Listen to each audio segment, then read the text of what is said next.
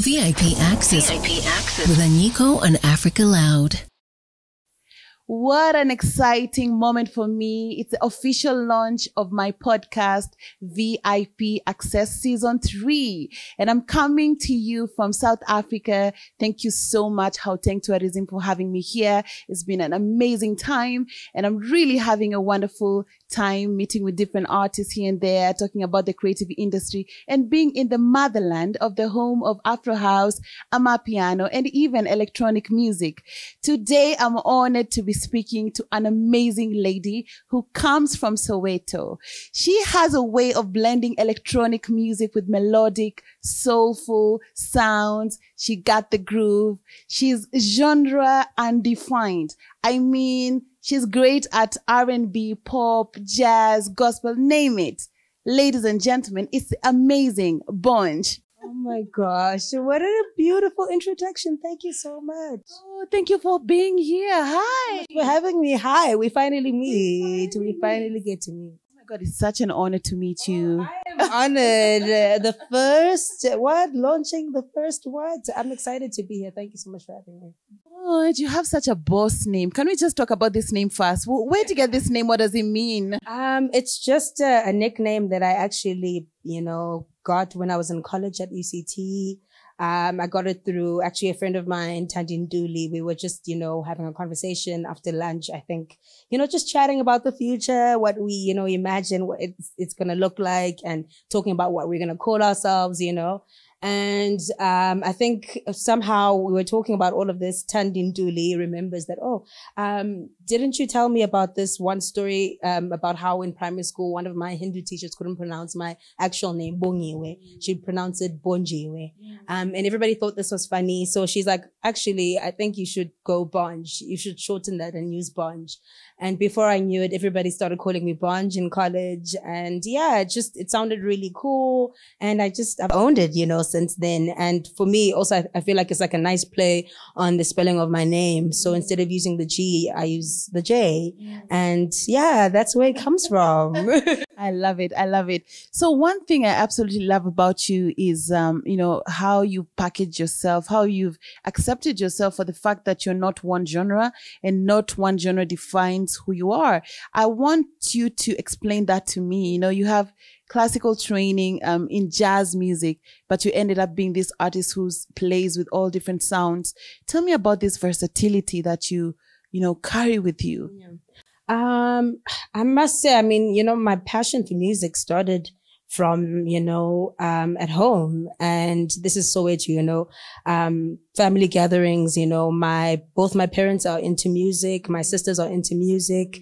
I know my mom and my dad were, listening to jazz, a lot of Brenda Fassie, a lot of Laku Dube, a lot of, who's this, Johnny Clegg. And then my mom loved a lot of soul. So Aretha Franklin.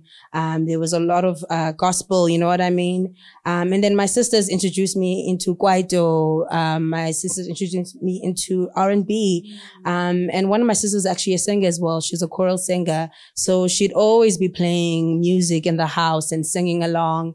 And yeah, I think those are some of my influences. And being influenced also by jazz because of like one of my favorite singers, Ella Fitzgerald. So I think just going through my family records, and then also that was the initial passion, and then pursuing it, because I started in high school as well. I was in an art school in high school. So I was exposed to just art, to young people who were doing drama, who were doing dance, who were doing, art, you know what I mean?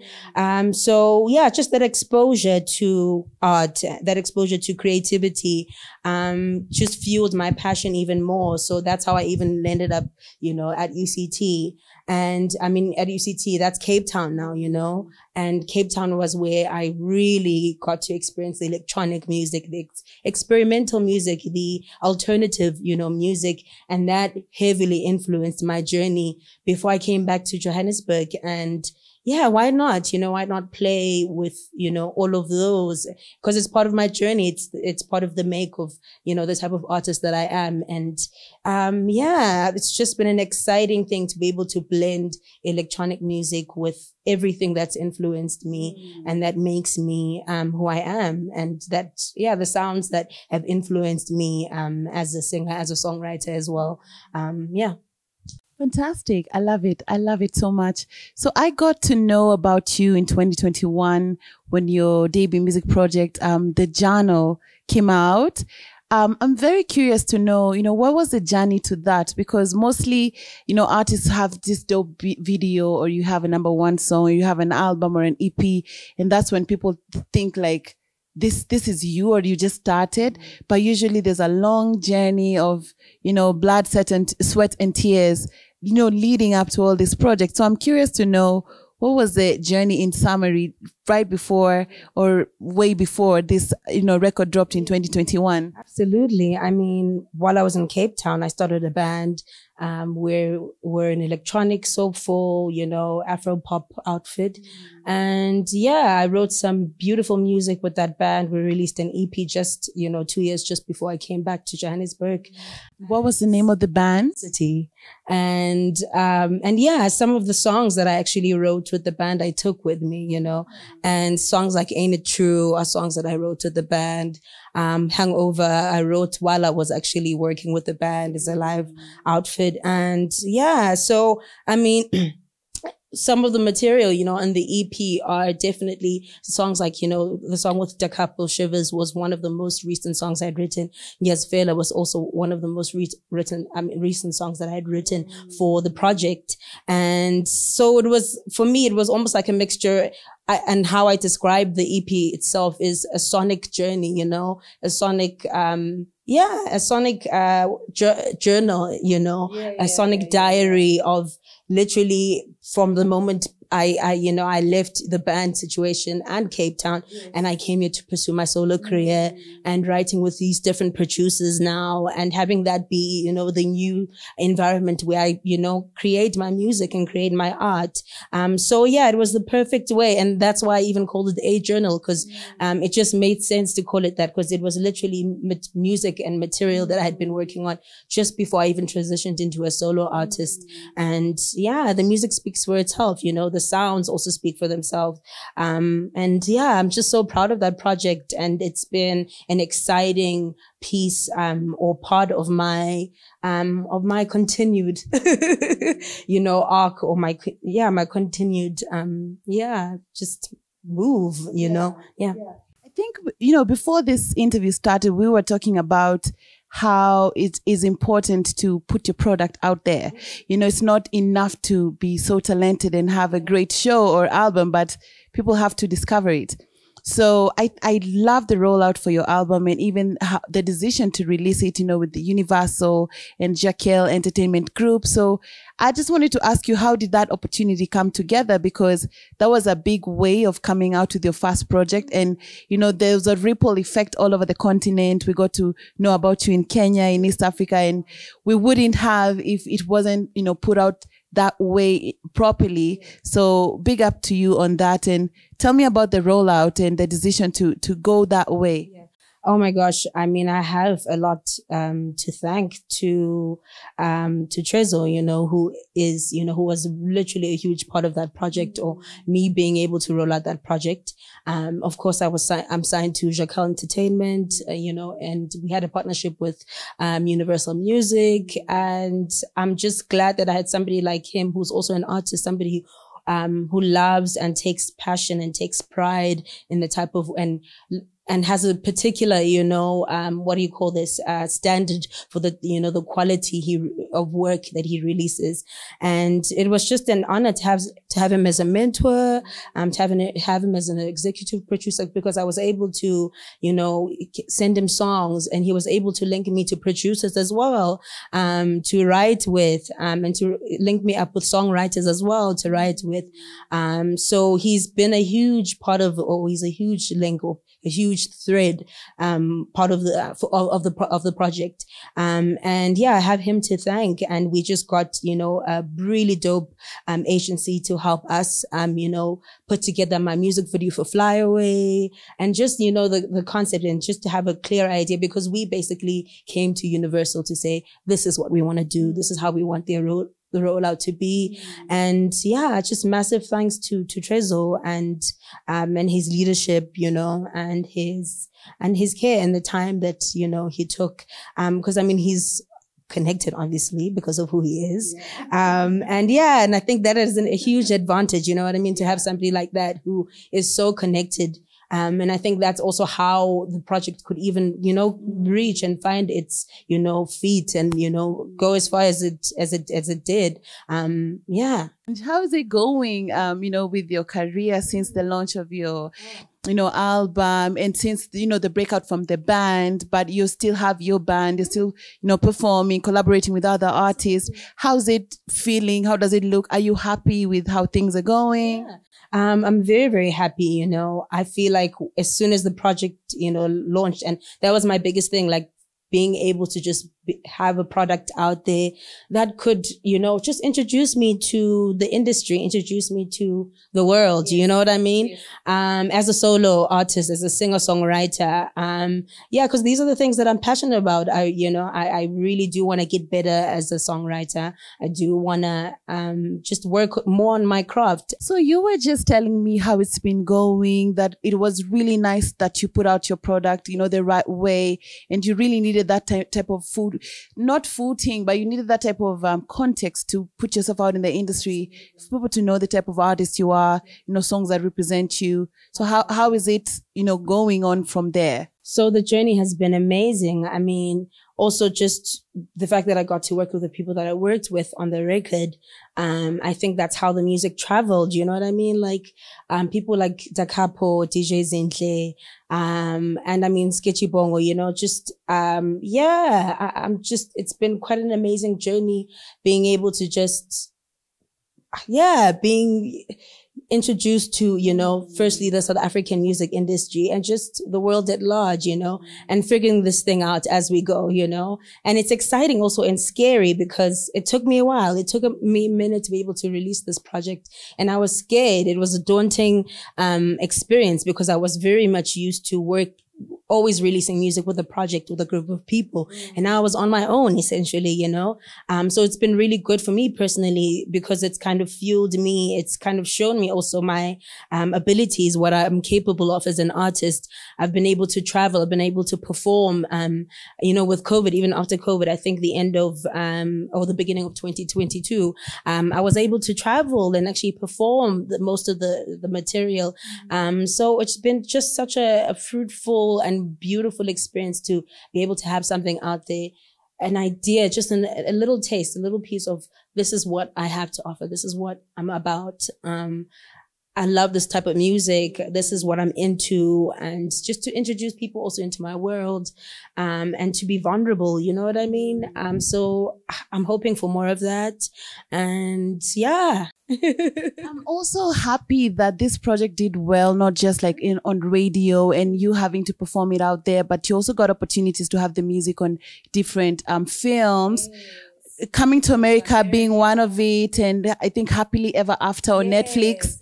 That must have been a big deal, eh? Oh, a huge deal. Because for me, it's like I keep on ticking the boxes, you know, like, oh, yay, finally I've, you know, had my music on a film, an international film, you know. Also, you know, Happily Ever After, just another surprise. I was like, oh, yay, I get to spread the music a bit further. You know, those are the opportunities that help us. These opportunities came via Universal? Absolutely. You know, just having, I guess, the company basically having the people, having the team, you know, that I work with, Tresor, who is, you know, was a huge focal part of it, you know, and the agency that I was working with. And my partner also, my writing partner, Clem Carl, has been working with me. I've just had a great support, you know, and I'm very grateful, you know, for the platform that I was able to use really use as a vehicle to release this project, you know. So yeah, I do not take it lightly that I got an opportunity like that to be able to use Universal, to use Jacquel Entertainment, and to use also the collaborators, to work with the collaborators that I got to work with. Yeah, it's through that opportunity, and I think it worked out well. So I've noticed one thing about you. You're not just super talented, but you're also somebody who's highly collaborative. And I really like that of you, because you are so much talent by yourself, but you take so much pride in being able to work with all these other talented creatives around you, and with companies that can also support you however they can. And I want you to maybe give a little advice to all the artists watching, like, just to what extent is it so important to have this sort of support and collaborative projects with other creatives and artists? Because some artists sit at home and they're like, oh no, I have my manager and I'm a great musician and that's that. But you could be sitting at home and you're so talented and still find a bigger talented team to collaborate with to have a bigger impact. So from one artist to the others, what would you say on this? I mean, collaboration for me meant I could work, you know what I mean?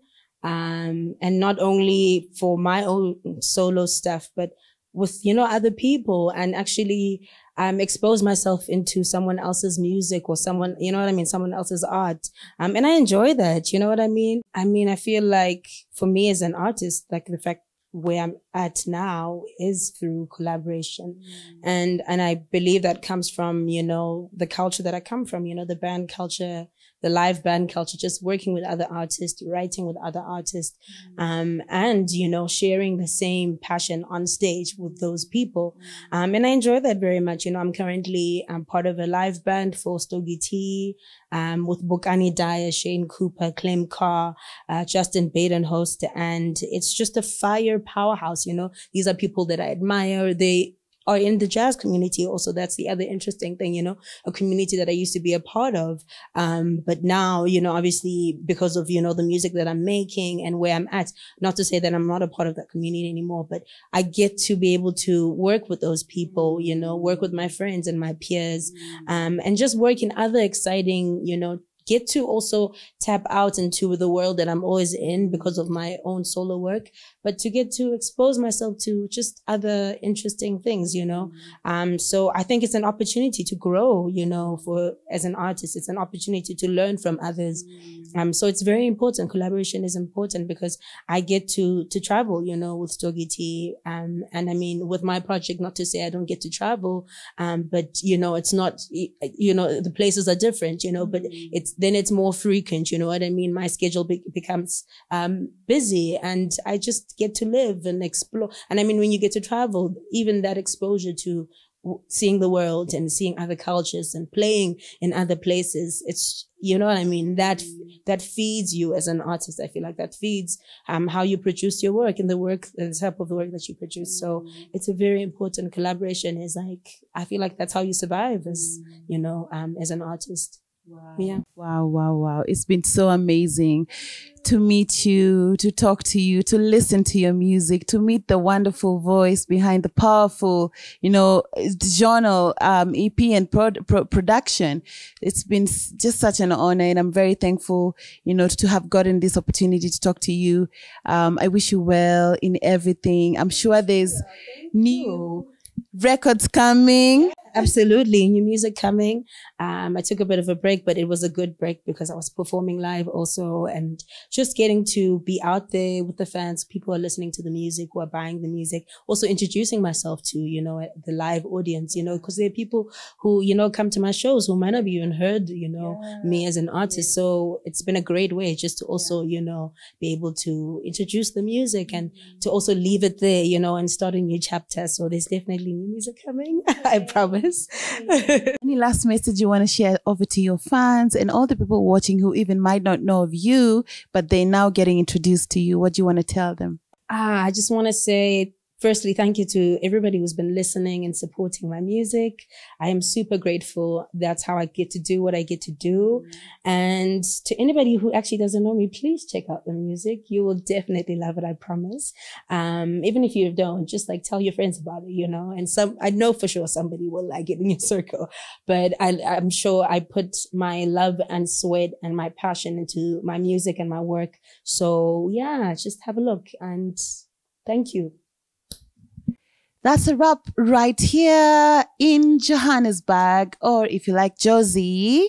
And I was speaking to Bonj, an amazing artist and creative who is operating here in South Africa and beyond. So if you're watching and you're a dope music promoter from wherever, please book Bonj because she's going to blow your mind away. Thank you so much to Jess and Akum Agency for this opportunity. Thank you all for watching VIP Access. I will be back every week with yet another amazing artist who's going to inspire you and ask yourself, what am I doing? I need to wake up and create dope art and content. Thank you for listening. Me and Bonj are off. Bye. VIP Access with Anyiko and Africa Loud.